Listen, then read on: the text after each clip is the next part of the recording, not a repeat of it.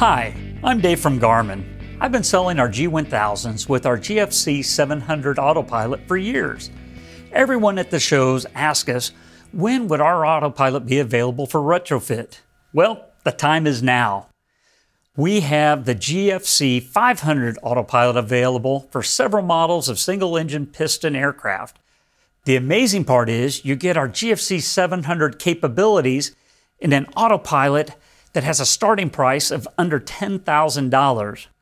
Now do note, you must have the G5 attitude indicator for display and enunciation of the Autopilot.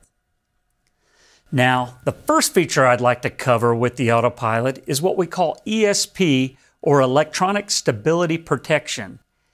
ESP is working for you in the background while you're hand flying the aircraft. You're flying along, you start banking, and the Autopilot's not turned on.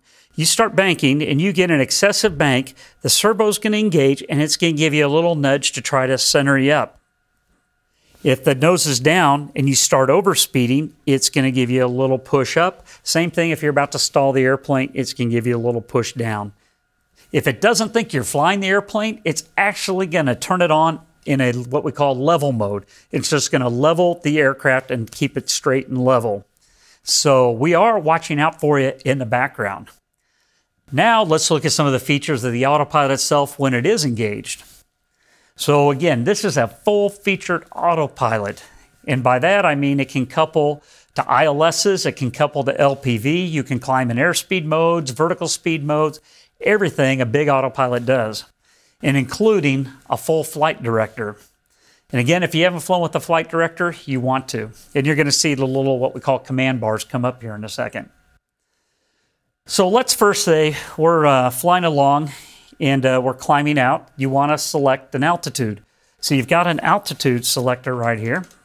And we can look at it and I dial in the altitude I want. So let's say 4,500 feet. Now I want to climb to 4,500 feet. Do I want to climb in what we call pitch mode? First I'll engage my Autopilot. You're going to hear the servos kick in. In a pitch mode, I'd actually take this wheel and each time I click it, it goes up 1 degree.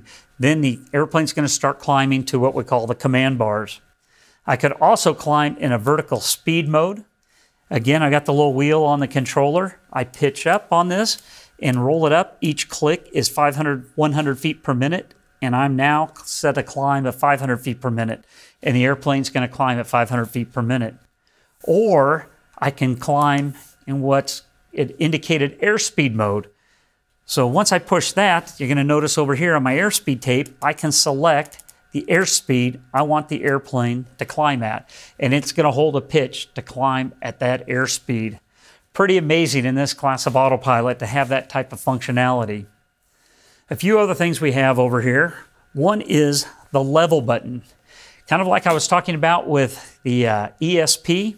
Let's say you're just flying along, you fly inadvertently into the clouds, and they get a little disoriented, you can just hit the level button, turns the Autopilot on, levels out the airplane.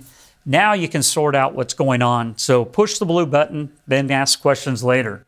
At that point, then I could select heading mode on my Autopilot, and then dial a heading to turn around to get out of the clouds or do what I want. Or I can select a climb, an altitude I want to climb to, and climb to that altitude or descend down. But you have that functionality again with the level button.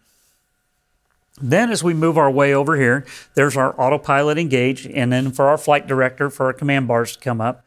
On some aircraft, we'll have yaw dampener, which will stabilize out the wagging of the tail. Then we come over here, we've got Nav Mode. This is going to be able to track either VOR nav, ILS, and GPS. And with GPS, it's going to give you the roll steering, so it's going to smooth out all your turns and give you nice intercepts into your next course. Heading mode is what that says, is heading mode. You can actually select heading on the Autopilot indicator, or if you have a G5 HSI, you could select your heading down on the G5 HSI. Then we have approach mode. Now with approach mode, that's actually give you coupled vertical navigation all the way down on an ILS or a WAS LPV approach. Then one more feature we have is what's called go-around mode. Once you get to the point, if you're flying an approach, you need to go around. The first thing you want to do is hit go around. It's going to start pitching the airplane up. You're going to add power, gear, flaps, whatever it is on your airplane, and start the climb out. And it's going to initialize the go around. This is a lot of features that are packed into an economical autopilot. Now, to learn more, contact your authorized dealer or visit us online at Garmin.com.